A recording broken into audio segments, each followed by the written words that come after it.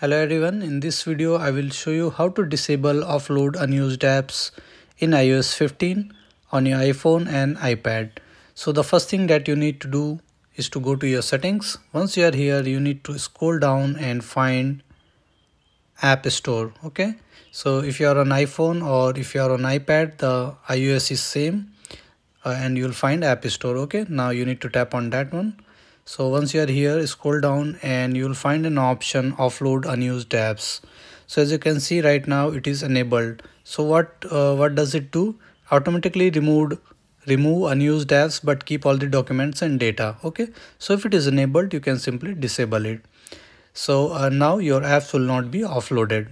So this is how you can do it. So thank you for watching the video. Please like it and subscribe to my YouTube channel. Thank you.